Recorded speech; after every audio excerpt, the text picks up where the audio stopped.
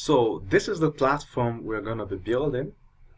The first thing we're going to look at is the user's entity. All these are entities that will be in our database. So first of all, we have the user's entity, and here are some of the functions that will be there. The main function there is user registration. We want user to be able to register, and if we, this is a voting platform, an e-voting platform. So we don't want people to be changing their we don't want people to vote more than once. You understand? Some people might want to log in again, register with another email and vote again.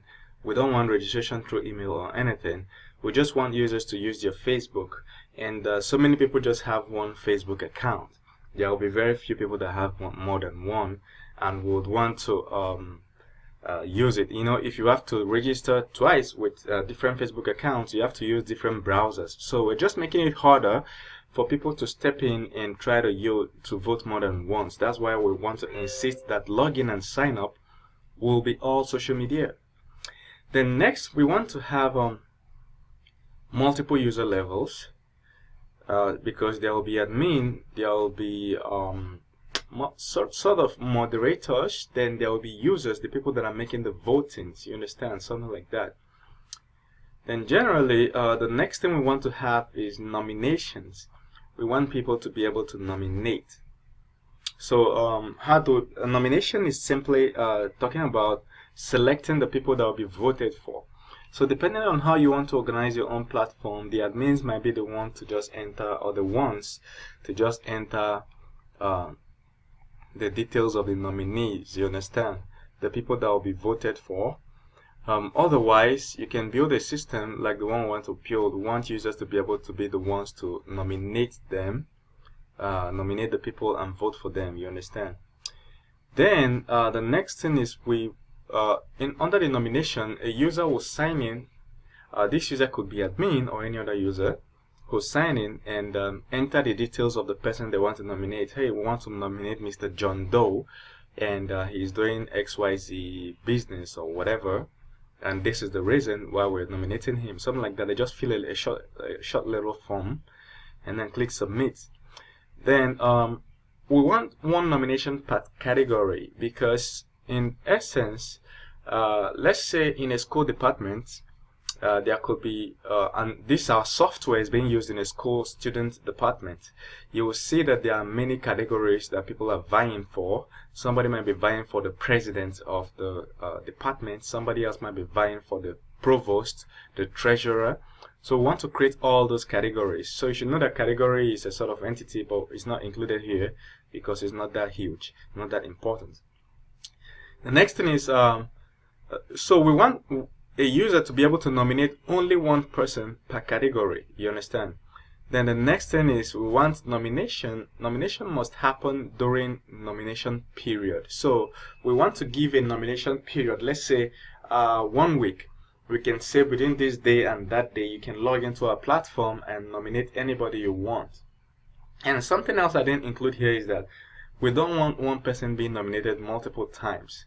So what we will do that very intelligently, such that if a user is entering the name of the person they want to nominate, we're going to use Ajax to go and fetch if that name already exists in the database, we use Ajax to quickly fetch it, you understand? So that the user will just select instead of filling it up. So the next thing is, we want voting. So after the nomination period has expired, admin will now select candidates to be voted for, you understand.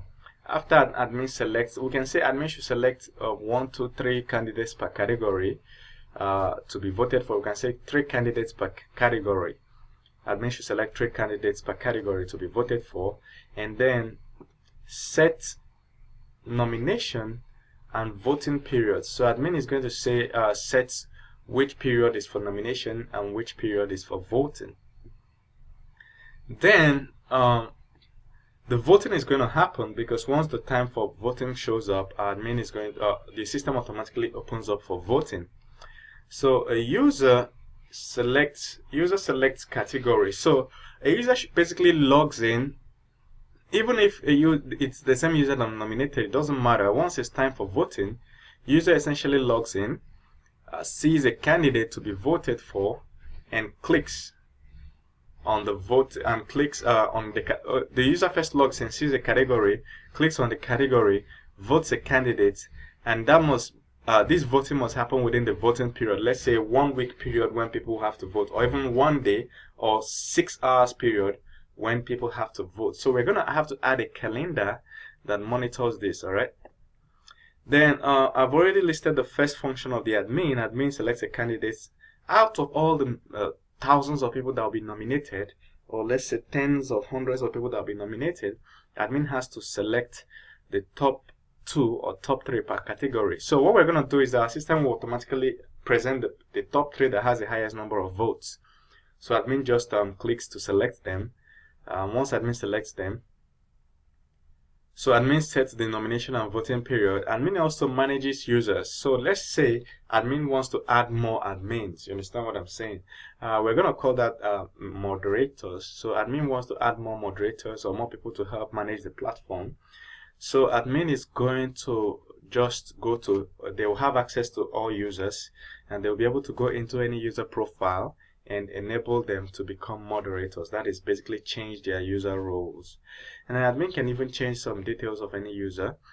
Then admin can manage auditing firms. I just called it on the auditing firm. It can be an auditing body. Sometimes you want a third party to monitor what is happening. So we're going to create an opportunity for that to happen. So admin created a third party and then adds a person to it. You understand? So we're going to have at the end of the day, admin wants to be able to export, admin and the auditing firm has to be able to export a report as CSV. Let's say they want to export the list of nominations. They're just going to click it and it will export as CSV or Excel sheet. You understand? What of the votings?